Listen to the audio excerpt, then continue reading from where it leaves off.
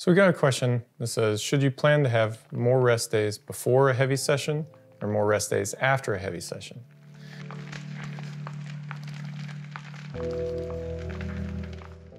That's an interesting question, and it's also kind of a tough one to answer in a format like this, but we're going to give it a try anyway. If we look at it in that kind of A-B option type of lens, do you stack your rest days before the heavy session so that you're more recovered?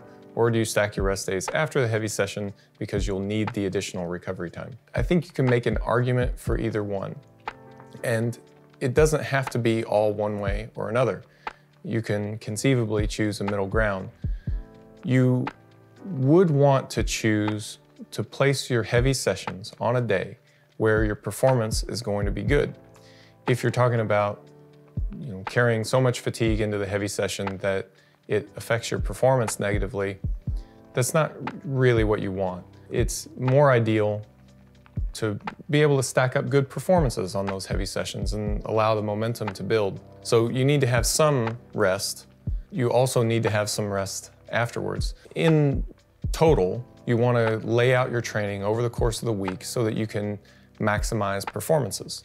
If you're constrained in some way, and some performance is going to be limited by fatigue, which happens in, I would say, most cases for serious powerlifters. There's some sort of fatigued session. You want those sessions to be your lower priority sessions. Maybe they're developmental exercises or preparatory exercises, something along those lines. That's ideal.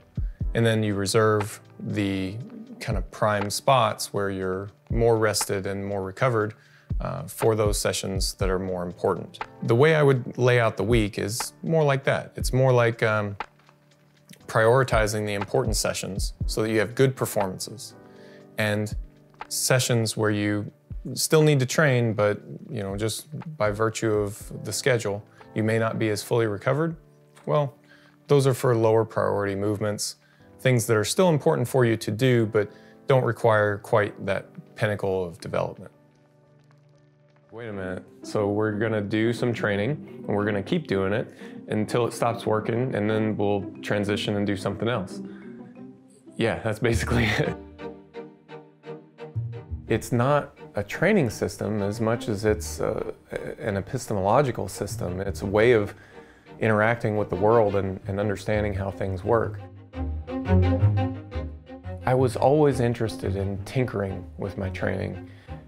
I'm not sure that I would have wanted a coach to tell me what to do exactly. I like tinkering, and even now I like the tinkering process of it. And I thought, what am I doing to help those people?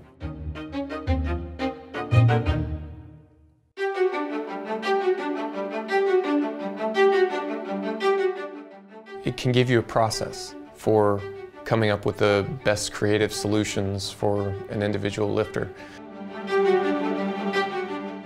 And program for yourself and pay attention to your own training.